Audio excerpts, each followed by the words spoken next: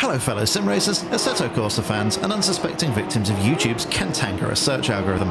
As you may have already gathered, it's Porsche o'clock here, as I take the 911 Cup car for a quick race around Brands Hatch whilst I witter on about racing stuff.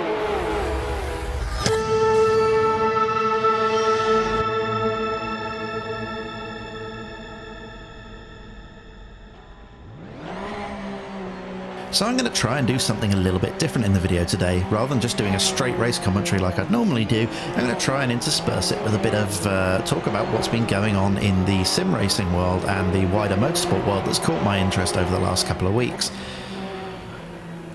With respect to the race itself, I am trying to string together a series of these Porsche Cup races so I can actually learn the car in a bit more depth.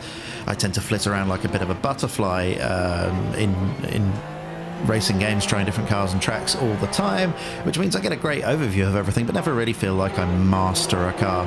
So this is a good excuse for me. So a gap opening up between those two Porsches there, and it's not very inviting because inevitably the 914 car will move over and pinch me. But we get a decent run out of Surtees and he's more than dealt with. As usual, take things pretty gently on the first lap, as do the AI, thankfully. So get a much better run through the second part of the corner there than the 919 car. 919 had a great number for a Porsche, as is 924 in front of us, in fact.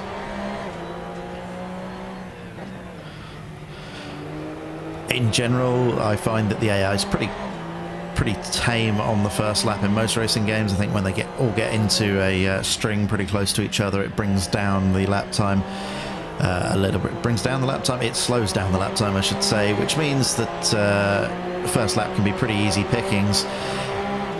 But at the same time, the AI can be a touch unpredictable as the 924 car moves across to try and take the apex without realising we're there. We understeer slightly and the whole thing's a bit of a mess. But we get the job done into Druids. Anyway, to talk about some of the sort of other things I wanted to talk about today, I mean, there's only so much you can talk about Porsches.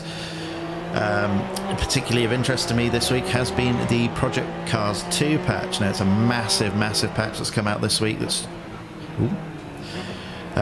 one of the little abusive things you can do to an AI. You put the nose up the inside and they tend to get out of the way.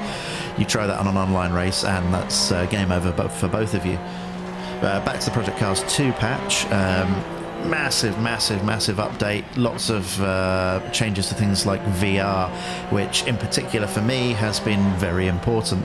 I haven't been able to play Project Cars 2 since just after Christmas, as VR broke in it, and as you may be able to tell from this video, I love me some headset action as we use our superior perspectival 3D vision device to punt the unsuspecting 911 in front of us. Isn't timing wonderful? Anyway, yeah, back to the patch. Finally works for me in VR again. The menus in particular actually working properly.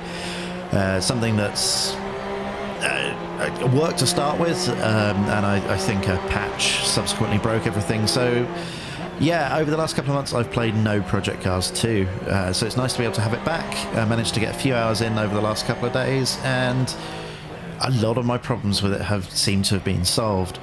However, my core issues with the game sort of generally come down to the physics and handling of some of the cars. Still make it a little bit frustrating for me. There are certain cars, particularly the faster cars, all the sexy ones, particularly things like the Group C cars, for example, are just so easy to drive. And I don't mean that as a good thing. I don't mean that they have very predictable handling. I just mean that they're easy. And I've spent a lot of time watching onboard footage of things like, there's a great video of Stefan Beloff in a 962 at Spa in I think 86, for example, and he's fighting that car every step of the way. But you get into Project Cars 2 and it really grips. All the Group C cars do. I did a bit of a race in the Jaguar, the XJR9 at Laguna Seca, and it's so planted. It's on a bumpy track like Laguna Seca as well. you want it to be a terrifying experience, but it's just not. Maybe that's my expectations that are wrong and not the game. And, you know, I don't want to be negative about it. I think Project Cars 2 has loads going for it. Night to day transitions are great. The weather's great. Weather's really good. It looks beautiful. Certainly in a way that Assetto Corsa and iRacing just don't. So, you know, I'm not hating on it. I just really... I'm disappointed that some of the cars are so easy to drive. But anyway, moving on from that sort of vaguely controversial subject to something even more controversial, which is the Williams F1 launch this week. I'm going to try and not dwell too much on the really controversial bit, and well, maybe talk about the livery. I know people have been ragging on the area of black they've inserted on the bottom part of the car that kind of follows the shape of the underside of the side pods and the halo.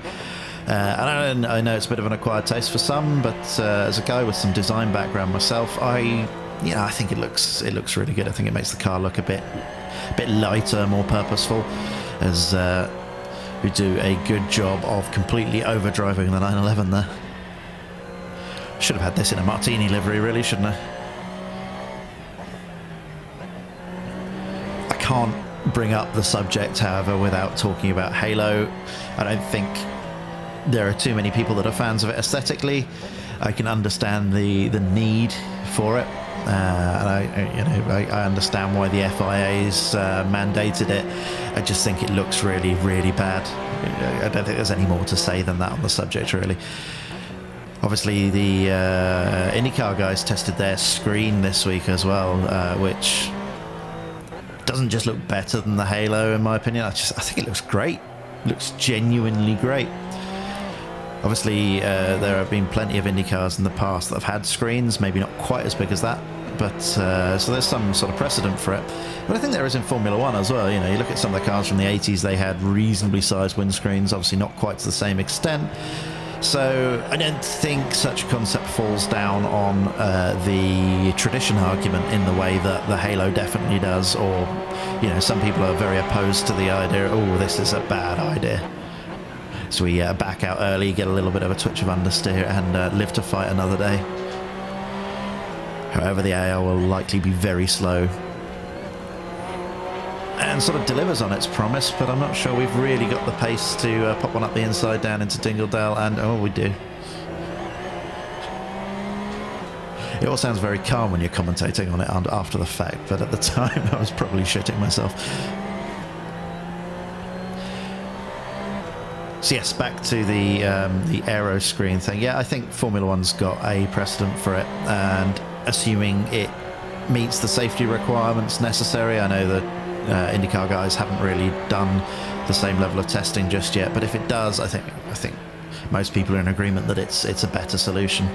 Anyway, we're on to the final lap here. I've been wittering on for several laps now about some of the things that have gone on in the motorsport and sim racing world this week.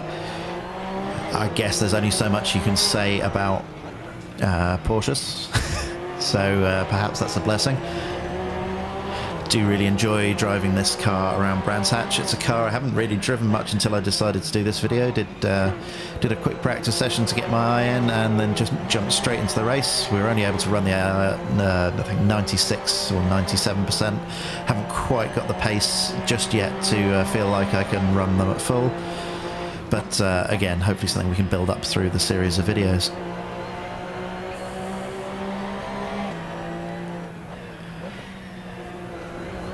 We are... Oh, that's one of the weird AI quirks there. When it does go through... it's that Westfield, isn't it? A bit on the slow side. The AI chooses to jink to the right for some reason. Oh, that is adventurous, and it's never going to work. The line round the outside of Stirling Moss Bend is just so fast that you can never really make that work, in my experience. Although we do get a great run out of clearways towards the finish line. This is going to be a complete dash towards hopefully a photo finish, but no, we haven't quite got the legs under us. And there we go, 5th place, not so bad. Anyway, I hope you've enjoyed today's video. It's been a bit of an experiment for me, having a witter on about some motorsport and sim racing topics, rather than just commenting on all of the various 911s around us. Anyway, if you have enjoyed the video, please consider hitting like and giving us a subscribe. And until next time, thank you for watching and goodbye.